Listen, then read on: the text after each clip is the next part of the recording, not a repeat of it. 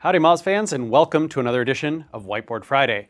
This week we're going to chat personalization, talking about the elements that can influence personalization, as well as some of the tactical things that web marketers and SEOs specifically can do to help make their sites and their content more personalized friendly. So what are we talking about when we're talking about personalization? Well, Google is actually personalizing by a large number of things, and probably even a few things that I have not listed here that they have not been totally transparent or forthcoming about. But for logged in visitors, the things that we know about include things like location, where you are, where the searcher is, device, the type of device that the searcher is using, as well as the operating system, potentially the browser. In fact, we have seen some browser-specific and operating-specific forms of searches. Search history, things that you have searched for before, and potentially what you've clicked on in the results. Your email calendar. So if you're using Gmail and you're using Google Calendar, Google will pull in things that they find on your calendar and data from your email and potentially show that to you inside of search results when you search for very particular things. For example, if you have an upcoming plane flight and you search for that flight number, or you search around that airline, they may show you have an upcoming flight tomorrow at 2:07 p.m. with Delta Airlines. They will also use Google+. So Google+, a lot of folks are thinking of it as dead, but it's not particularly dead. In fact, no more so than the last year and a half or so. Google+ results will still appear at the bottom of your search results very frequently if you're logged in, and anyone in your Google+ stream that you follow has shared any link with or any post in Google+ with the keywords that you've searched for. That's very broad matching still. And those results can appear higher if Google determines that there's more relevancy around that. You'll also see Google+ data for people you're connected to when you search for them, that kind of thing. Google's also looking at visit history, meaning that if you have visited a domain while logged into an account many times in the past, or I'm not exactly sure how many times or what sorts of engagement they look at precisely, but they may bias those results higher. So they might say, gosh, you really seem to like eBay when you do shopping. We're going to show eBay's results for you higher than we would normally show them in an incognito window, or for someone who's not logged in, or someone who isn't as big an eBay fan as you are. And likewise, they'll also use bookmarks, although it's unclear whether they're using just the bookmarks from Google Chrome, or the personalization that carries over from Chrome instances, or the fact that bookmarks are also things that people visit frequently. And there's some discussion about what the overlap is there. Not too important for our purposes. That's if you're logged in, but if you are logged out, they still have a number of ways of personalizing, and you can still observe plenty of personalization, right? Your results may be very different from what you see in a totally new browser with no location applied to it on a different device, with different search and visit history. Now, remember, when I say logged out, I'm not talking about an incognito window. An incognito window would bias against showing anything based on search history or visit history. However, location and device appear to still remain intact. And so, a mobile device is going to get sometimes different results than a desktop device. Different locations will get different results than other locations, all that kind of stuff. Now, you might ask, quantify this for me, Rand. Like, let's say we took a sample set of 500 keywords and we ran them through personalized versus non-personalized kinds of searches. Well, what's the real delta in the results ordering and the difference of results that we see? Well, we actually did this. It's almost 18 months old at this point, but Dr. Pete did this in late 2013 using the Mozcast data set. He checked crawlers, Google Webmaster Tools, personalized, logged in, and incognito. You know what? The delta was very small for personalized versus incognito. I suspect that number's probably gone up, which means this correlation number, right? Let's say 1.0 would be perfect correlation, right? 0.977, very, very high correlation. So we're seeing really similar results for personalized versus incognito at least 18 months ago. I suspect that's probably changed. It'll probably continue to change a little bit. However, I would also say that it probably won't drop that low. I would not expect that you would ever find that it'll be lower than 0.8, maybe even 0.9, just because so much of search is intentional navigation, and so much of it is also not fully capable to be personalized in truly intelligent ways, right? The results are the best results already. There's not a whole lot of personalization that might be added in besides potentially, showing your Google Plus follows or something at the bottom and things based on your visit history.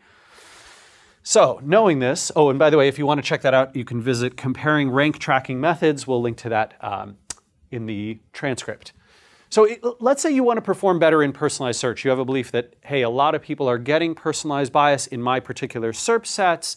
We're very local focused, or we're very biased by social kinds of data, or we're seeing a lot of people are getting biased in their results to our competitors because of their search history and visit history. What are things that I need to think about? And the answer is, you can perform better in personalized search in general, overall, by thinking about things like getting potential searchers to know and love your brand and your domain before they ever make the query, right? So it turns out that if you've gotten people to your site previously through other forms of navigation and through searches, you may very well find yourself higher up in people's personalized results as a consequence of the fact that they visited you in the past. We don't know all the metrics that go into that or what precisely Google uses, but we could surmise that there's probably some bars around engagement, visit history, how many times, how frequently in a certain time frame, all that kind of stuff that goes into that search and visit history. Likewise, if you can bias people here, right, and rank higher, you may be even getting more and more benefit. It can be a snowball effect. So if you keep showing up higher in their rankings, they keep clicking you, they keep finding information that's useful, they don't need to go back to the search results and click somebody else. You're just going to keep ranking in more and more of their queries as they investigate things. And for those of you who are full funnel types of content servers, right? You're thinking about people as they're doing research and educating themselves all the way down to the transaction level with their searches. This is a very exciting opportunity. For location bias, you want to make sure that you are relevant in all the locations for your business or your service. And a lot of times that means getting registered with Google Maps and Google Plus Local Business for Maps. Can't remember what it's called exactly. I think it's Google Plus Local for Business.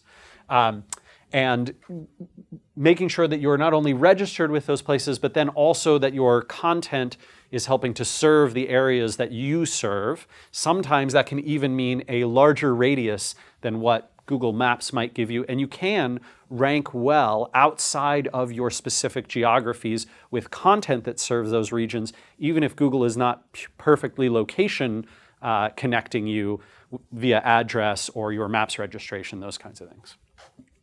Getting keyword targeting dialed in.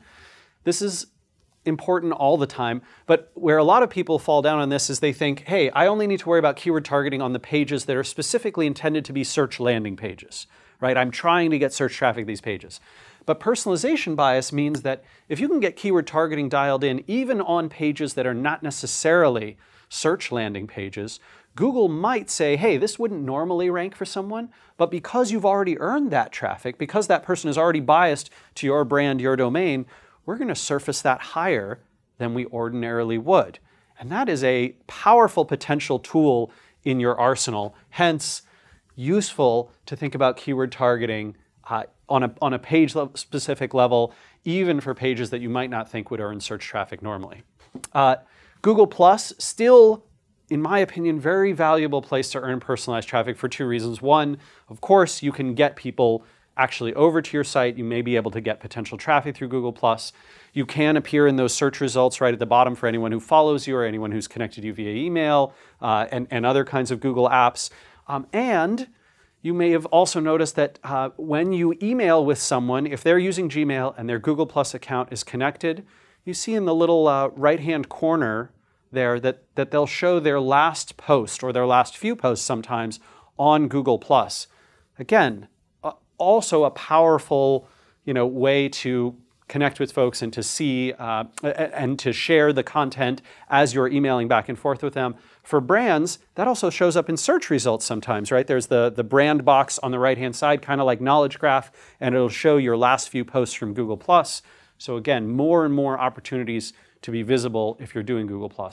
I am also going to surmise that in the future, Google might do stuff with this around Twitter, right? They just finished re-inking that deal where Twitter gives their full firehose access to Google and Google starts displaying more and more of that stuff in search results. So I think probably still valuable to think about how that connection might form.